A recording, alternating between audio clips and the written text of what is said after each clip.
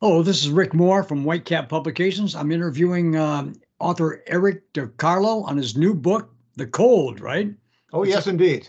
but congratulations on your new book, The Cold. It's Oh, an intriguing read. thank you, thank you. Yes. This one was from the heart. This is my oh, I don't know, James Joyce's Ulysses or something. It's this is just Well, it's a remarkable book, truly remarkable.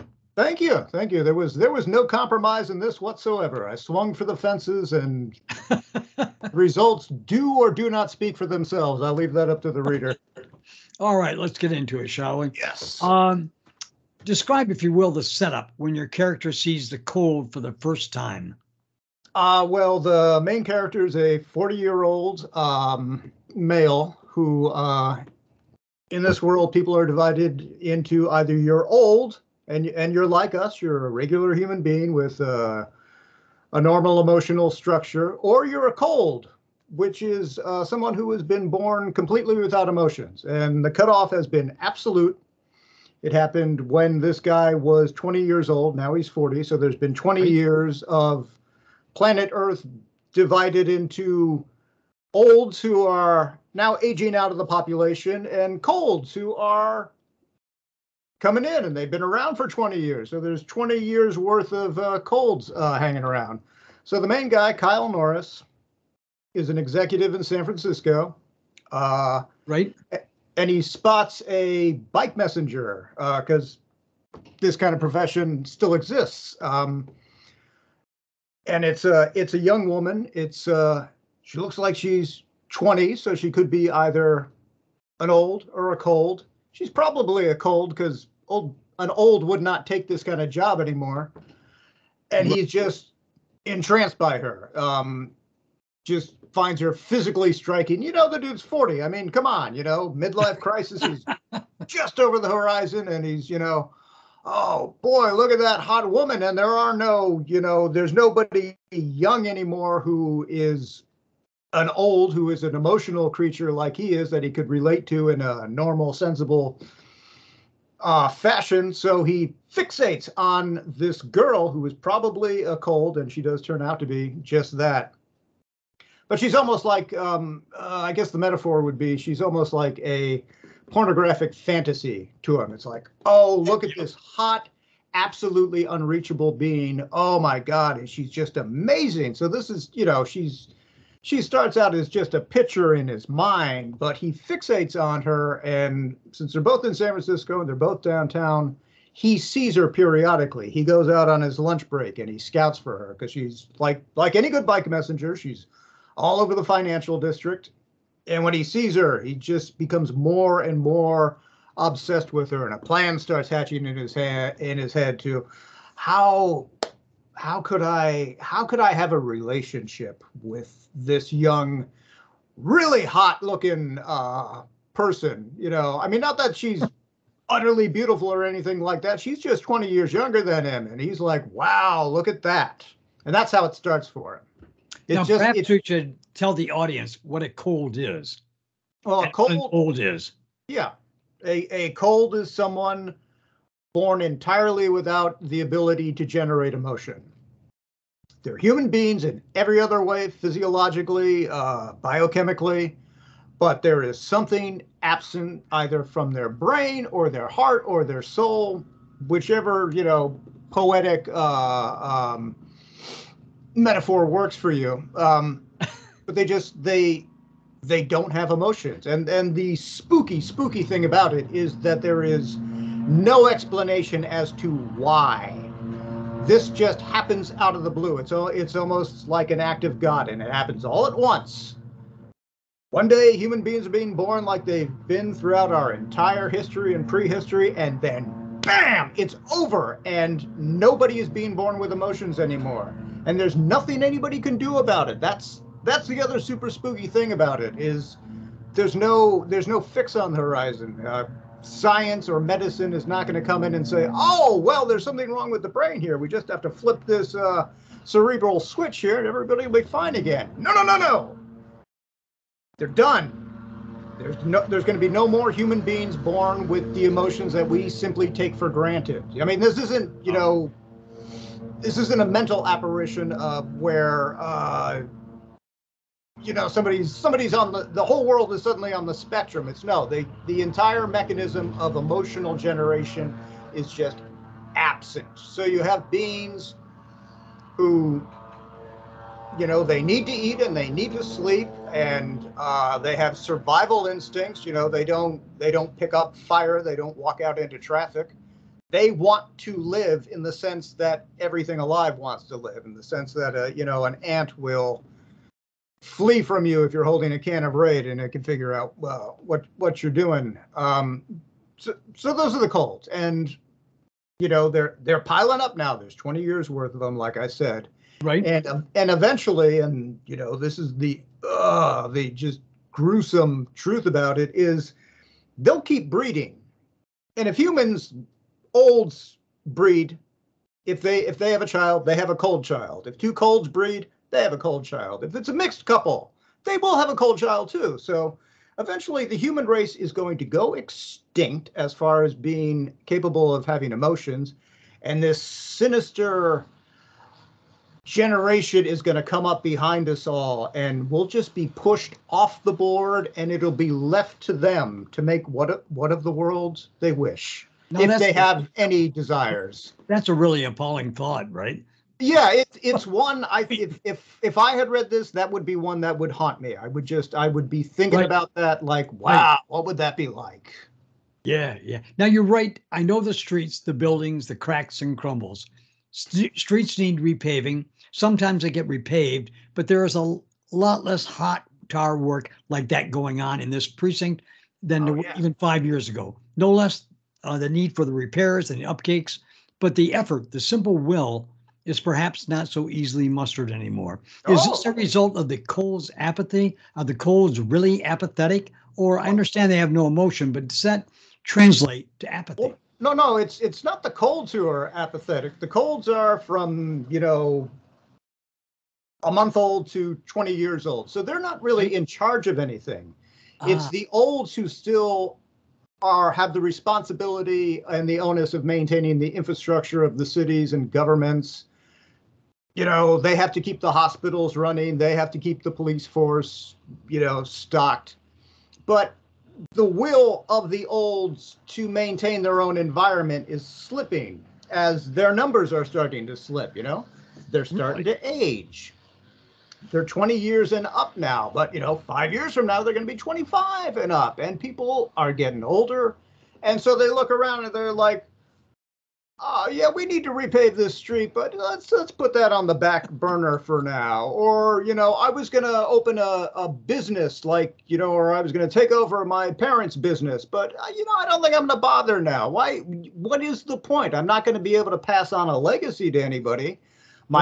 If I have a child, it's going to be a cold child. They're not going to be interested in, partaking in anything that resembles my life. So there's this sense of kind of sweeping apathy. No, not apathy. It's a malaise. A malaise has kind of overtaken the earth, and the olds are they're just watching the clock run out now, which is, kind of how I feel sometimes, So they've lost interest in the world unwinding?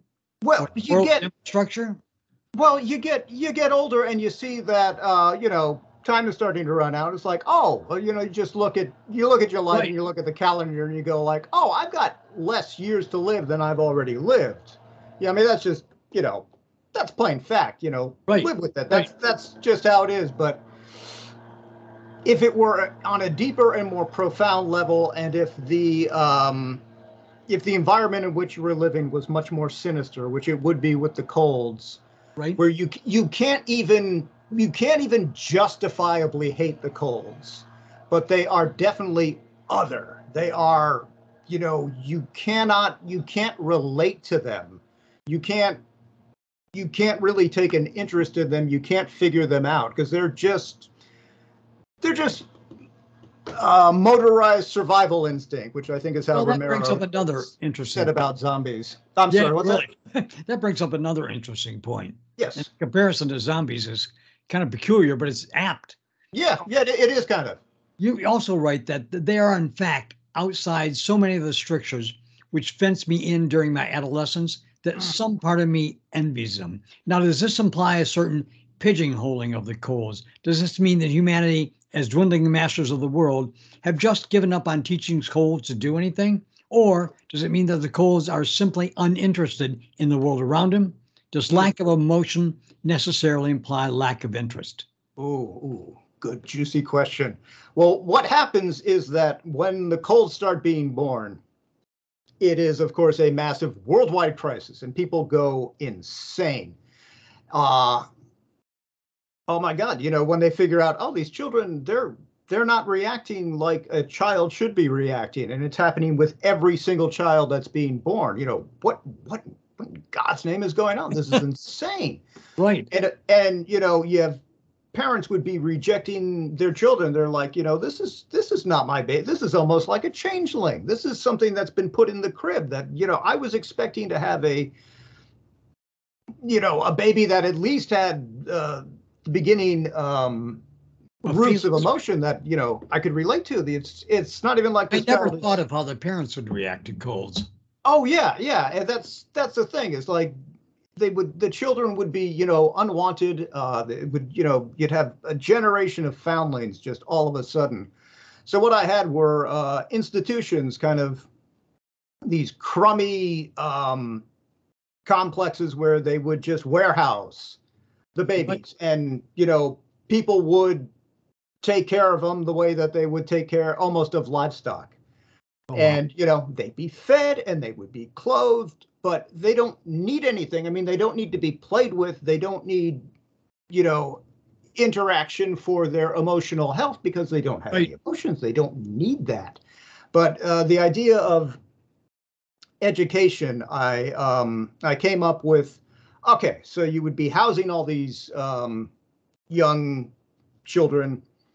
Well, how would you teach them anything? And I thought, well, they could just put on, like, there would be automated tapes. Not tapes, tape doesn't exist anymore, and that tells you how old I am.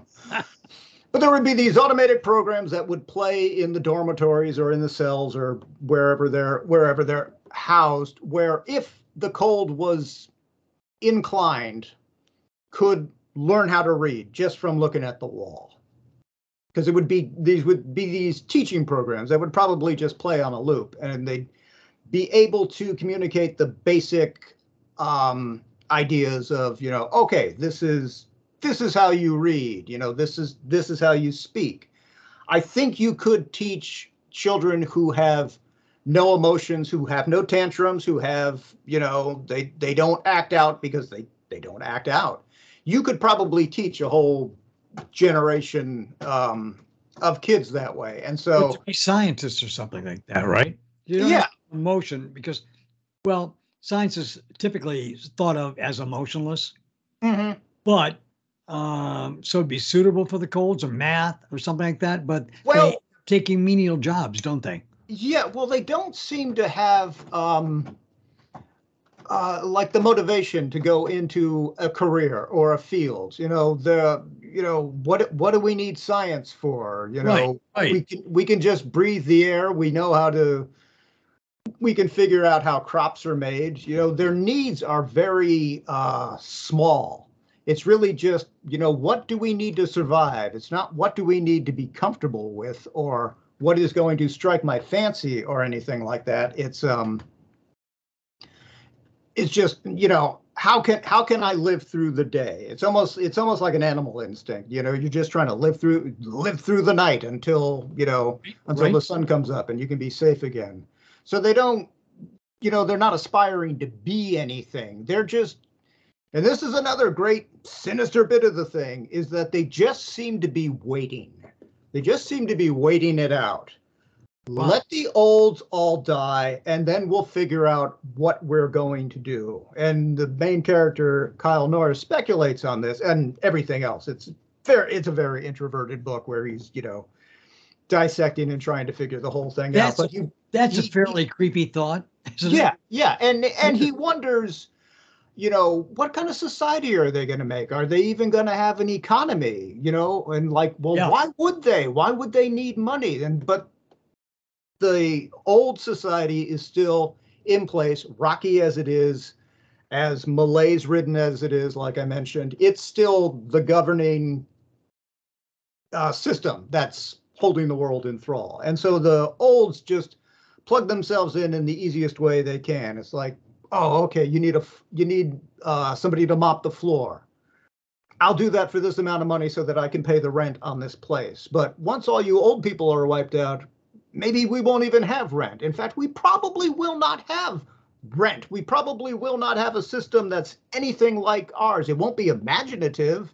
It won't be utopian, but it'll lack all the ambitious competitiveness that, we just suffer through on a daily basis and think, oh, that's fine. Yeah. If I run out of money, then I'm going to starve on the street. Yeah, that's fine. All the appurtenance is they left behind, right? They would leave behind. Yeah. Now, you describe an old man who sees the young colds, two colds on the street. Oh, reacts badly to them. And you have a riveting description of it. It's really riveting. A shambling gait full of the miseries of age, bloodless hands clenched into fists at his sides. But what specifically is the old man angry at? The very existence of the colds, or his own upcoming death with no one left behind who cares that he lives? He probably hasn't thought it through to that latter extent, although that's a really good insight right there. That's like the second just mini chapter in the thing, if I'm remembering correctly. It takes place in Union Square in San Francisco. And it's just, it's the idea that there would be anger against the colds, but it wouldn't really be justifiable anger. It would be this, it's almost like, how dare you, God? How dare you, fate, to have done this to us? I hate that you've taken away, our society, and you've given us these creatures instead. So there would be a lot of enmity towards the colds. And this particular old man, it was the idea that his age would exacerbate his animosity, is kind of automatic animosity. I thought that was particularly fascinating. They had an officer curtail the old man. Yeah. It's really an odd thing to do. I mean, obviously the officers are old, right? Yeah. It's a female officer, as I recall. Although if it was a male officer, would I say male officer? I don't know. We all need to examine female officer. You said female officer. Right. But that would almost be like if you had beat cops again, that would almost be job number one. Keep the olds from beating up on the colds. I mean, that would just be like, oh, you got to do this every day. This is just, instead of handling drunks, you're like, hey, leave the cold alone. It didn't do anything to you, buddy. Move along. Right. So, that's why I don't make a big deal out of it. That's why almost the casualness of the old man's anger. Is impulse toward violence, actual violence toward these children, and the way that it's just cleaned up in a kind of cursory, okay, all right, Grandpa, knock it off. But that still is a riveting description. Oh, thank you. There's a wonderful description. Now, you say that, say Kyle Norris, age 40, is your main protagonist, right? Yes. He seems, from your description of him, to have difficulty relating to the world now that the colds have arrived, right? You say I think it's really fascinating too, you say he watched the arrival of the colds with all its slow motion horror. That's a really excellent description. Thank you. But I get the impression that he was drifting through his life long before the coming of the colds. And the coming of the colds was more like a confirmation that the world was doomed. Is that really the case? Was Kyle really waiting for such an event to awaken his long dormant self? That feeling of his impending death. Oh, that's great, man. Boy, I hope they teach this in school one day so they can have this very conversation, in a classroom setting. Kyle is he's an old, and he has a perfectly intact emotional structure, but he's just a little removed and aloof. I mean, he's not on the spectrum. He doesn't have any mental disabilities. He's just kind of a little bit removed from things, like a half square off where everybody else is. And he's not keenly aware of it, but he's aware of it even before the colds arrive. And it's like, I wonder why I don't, why don't I burst into tears like, people seem to do? Why do I keep this certain amount of reservation? Is it a instinct toward dignity, or do I not quite have the fully activated equipment that so many other people seem to have? But when the colds come along, it's almost like what he's been experiencing in his life is suddenly writ large, and it's apocalyptic, and it's so big and overwhelming that he looks at it and he's just amazed and in awe that, something that he had just a tiny seed of within himself has bloomed into this, horrible circumstance of actual emotionless people who are never going to go away and who are going to outbreed the rest of the human race. This isn't anything that he would be consciously waiting for. He's not fatalistic to the sense of waiting for the sky to fall every day, but it does not entirely surprise him. He adjusts to it relatively quickly because it's almost just like, well, this is the way it is. This is how the world is now. And he can, it's not that he can quite see where they're coming from, because the cold aren't coming from anywhere. They're just there. But he sees a certain very, very distant kinship with them, which is probably part of what motivates him to manufacture a relationship with the girl. But do you think that event, the coming of the colds, triggered him in some way? Like he was waiting for something to happen, because if nothing happened, nothing dramatic happened, he would go through his life feeling half a man or three quarters of a man or something, because he's always, he didn't feel the emotions that people fun. So when the Coles were born with no emotions, did that trigger him to his awareness of his relationship to other men or women? Well, in the land of the blind, the one-eyed man is king. Right. That's probably a good percentage right there, where he's three-quarters feeling like he's actually involved in a convincing way with his life, emotionally and with the world. But when the colds come along, then it kind of resets everything. And that could be like an awakening for him, where it's almost like, well, I was always vaguely thinking something bad might happen, but now the worst possible thing has come about.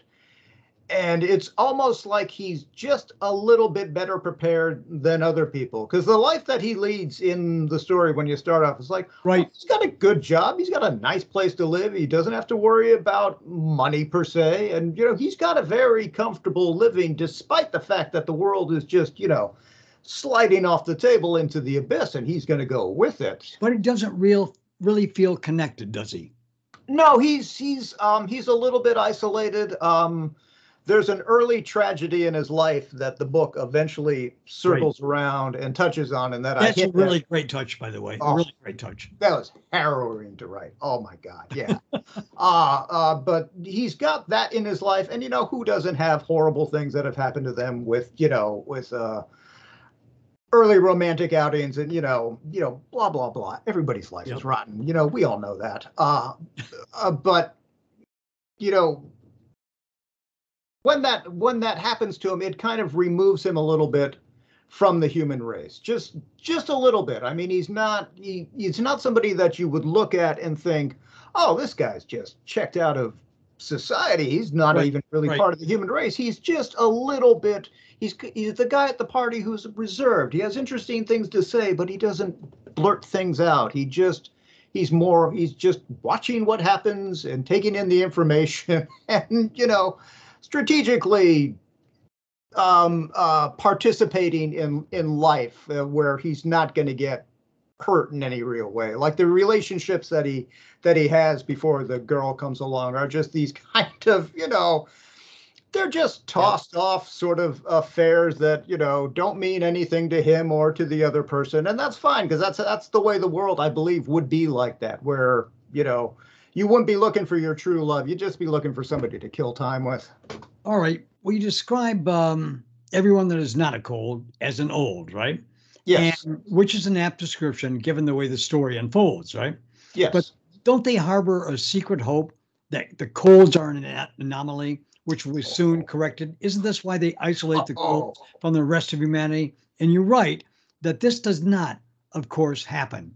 Does the old man or people in general still harbor this hope? Or is his anger and frustration directed at the hopelessness of the situation? There seems to be no solution in sight. oh yes, yes. Oh, that is a wonderful can of worms right there. The premise of the thing, one of the things that almost makes this a grimdark story, and grimdark is just, emotionally disconnected. Usually it's sword and sorcery stuff where you can just kill off characters right and left, and there's no moral, structure to it really whatsoever. But in this case, there is a moral structure. yeah, yes, there is. But the where I say that it touches on a grimdark kind of feel is that there's no solution. This is not going to get clear, and people, the old, have given up on the idea collectively, just en masse. It's just we're not going to figure this thing out. There's no solution coming over the horizon. There's no cavalry. The scientists aren't going to figure this out. This is a done deal, and we are just going to have to live with it. Now, it's not every single last person's. So you still, I think I make mention at some point, you still have olds who are breeding and still thinking, hoping against hope that, maybe our child will be the one that will be born with emotion. But you just go into that in the book, right? You do. Yeah. It just in passing, I mentioned that kind of thing. But the idea is that it's just done. It's just over. It's like the bit in the movie On the Beach where the Australians know that the radiation is coming, and when they try to do something about it, and they send a submarine mission to see if they can, if there's someplace safe where they can live. And then they realize that no, it can't be stopped. The radiation from World War III is going to come drifting down from the Northern Hemisphere, and everybody in this final continent where humanity is going to die. And like the last, 40 minutes of the movie are just these people dealing with it and accepting it to the best of their ability. And I wanted to get that feeling of just kind of like, Right. Now that brings up another point, right? Yes. Kyle doesn't seem to feel this way. He seems to have developed a passive acceptance of the situation. Mm-hmm. And you're right. And I think this is really a great line. When the fact of the cold phenomenon was first established, amidst that ultra potent wave of shock and disbelief, one positive effort emerged from the mayhem: find the last human child born. This is a fascinating concept. Now, yes, other far less constructive activities were undertaken as well. Daycare centers were firebombed. Pregnant women were hacked apart on the streets of Calcutta, Christchurch, Jersey City. These were indeed atrocities. Now, in all this, observing all this, Kyle seems as emotionless about it as the Colds. His acceptance of that is the same as his acceptance of the Colds. And what developments in his life led him to feel this way? Well, he would have had a more visceral reaction when these things were actually taking place. The atrocities that I mentioned there are things that happen early on, when the cold phenomenon is discovered, when they make efforts to try and stop it, realize they can't stop it, and then people really lose their minds. And so one of the reactions would honestly be, we need to kill these children. So, you see a pregnant woman and you go at her with a machete, I'm sure religion would figure into it in a big way too. It would be frenzy and hysteria, and it would just be this horrible thing. So when this was going on, Kyle would have had more of a, reasonable, recognizable human. But the way he accepted it was really the same way as he accepted the colds, right? Yes, yeah. The existence of the cold and the atrocities that followed, two separate instances, but both of them, he developed a certain numbness to them, didn't he? Mm-hmm. Yeah, the reacting to human, horrible human, overly emotional behavior and completely unemotional behavior. Because there was nothing he could do about it, was there? Yeah, he is as helpless as everyone else. And he just, he's come to a conclusion in his mind that all I can do is just ride this out in the best comfort I possibly can. Well, that's one of your interesting insights. his embracing of the ultimate hopelessness of the situation of life, the colds, where he can't do anything about it, so he might as well Yeah. accept it. And the atrocities, he can't do anything about them, so he must accept them. Yes. Right? But yeah, and the effort that he makes, and the whole point of the book is that what he does to fight back against all of this, against the coming of the cold and the extinction of the human race, is he tries to manufacture a recognizably emotional relationship with a cold. Even though this cannot possibly happen, right. She will never feel anything for him. But what if he can feel something for her? That would be a kind of profound victory for him, where he's almost overcoming the apocalypse by doing this, and he's redeeming himself in the sense of, well, I had emotions all along. I actually really can feel. But of course, when he sets out into the venture, he's just thinking, boy, hot 20-year-old, and this will be great. I'll pay her and she'll come live in my place and we'll have sex all the time. It'll be great. And then gradually he starts to feel for her. But that becomes his mission. That becomes his way of fighting back against a situation where you cannot possibly win. Doesn't he impute his feelings for her to her having some feelings for him? Well, he wants that to be true. Yes, but he does want that. Yes, but throughout, this is a very self-aware guy. This is a guy who is definitely not living the unexamined life. He is, he's in his head all the time. He's very introspective. He's watching things in a very clinical way, and he wants her to feel stuff, but he knows right to the end that she never will. And he becomes almost okay with that. They have a physical relationship that he finds very satisfying. And believe it or not, she finds very satisfying too, because, the colds are still physical beings. I think the line that she says that it kind of cracks the code on the thing just sums it up beautifully. I even used it in the original short story. And she just says, sex is necessary. Yep. It's almost like an intake of food. It's just like, oh, so yeah, you're emotionless, but your body is not without needs and wants that would. I've got one question for you, and I think the people that read your book would really get into this, right? Why, with Kyle having feelings for her and recognizing what they are, right? Mm-hmm. And she doesn't have any feelings for him, but she goes along with it, right? What led him to discontinue the relationship? Oh, that's good. Well, he sets it for a month. He tells himself, I'm basically going to purchase this girl for 1 month's time, and we're going to have a faux shadow relationship that'll be physical, and maybe I can pretend it's something more. And of course, this is an absolute creep move. Let me make this perfectly clear. This is about as romantic as Lolita. It's, it's not supposed to be wholesome in any way, shape, or form. Yep. But he's, he instigates the relationship with her to try and, awaken something in himself. Hit me one more time with the gist of the question. Sorry, I was going down sideways. Well, all right.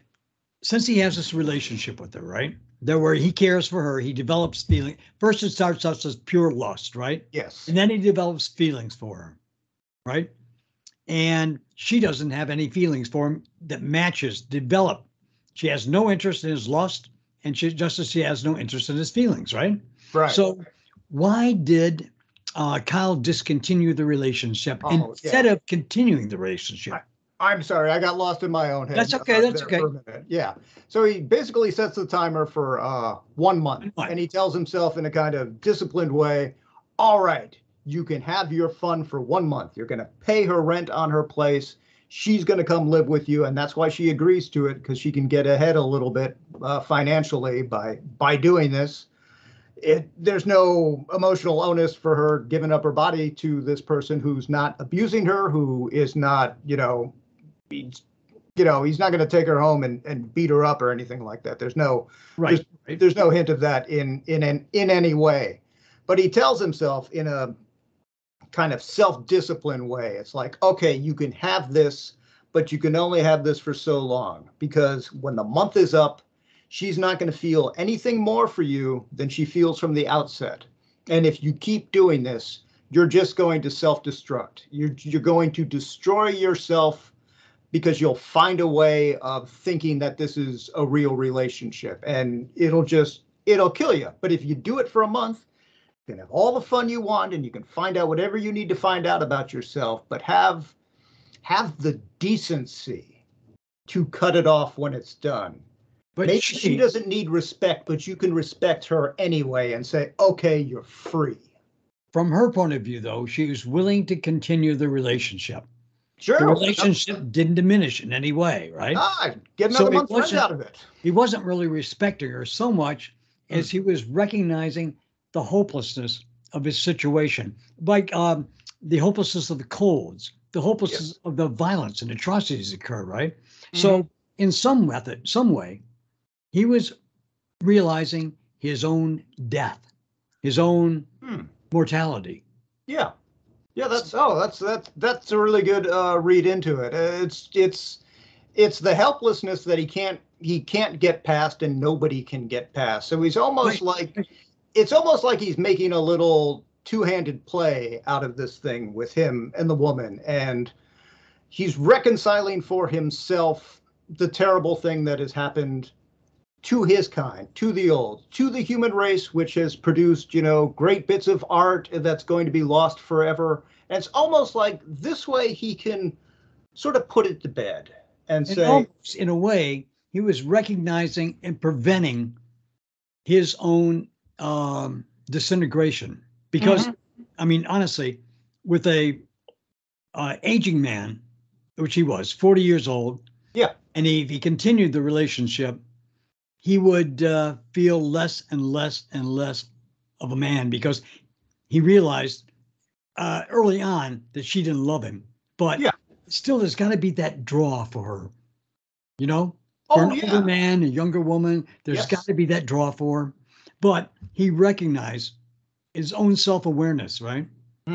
So that he recognized that he would disintegrate as a man.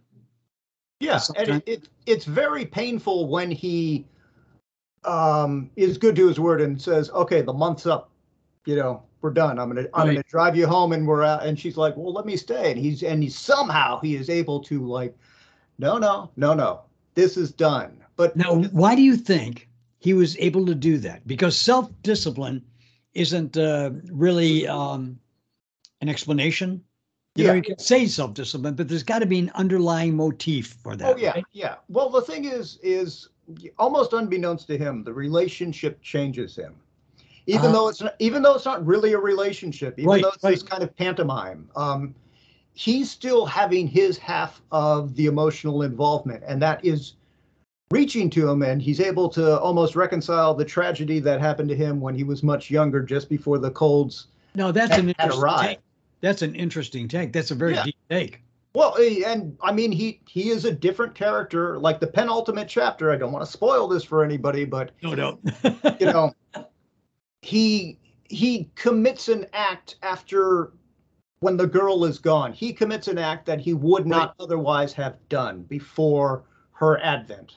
So he has been changed by her presence, even though she hasn't done anything to actually, from her end, to reach his heart. His heart has been touched anyway, even if it's this, kind of sad echo chamber of, emotionality that he's existing in. Oh, it just that chills me to the bone. That does. Now, Eric, let's see. We can get your book on Amazon and Barnes & Noble, everywhere the books are available. Oh, hot dog! It's called The Cold, and it's by Whitecap Publications. But can I interview you next weekend? Oh, yeah. Let's do this till time stops. I enjoy this quite a bit. All right, man. I'll see you later. And okay. Everybody get his book and read it through, because it's really, really worth the read. I appreciate that. Always a pleasure to talk to you. All right. All right.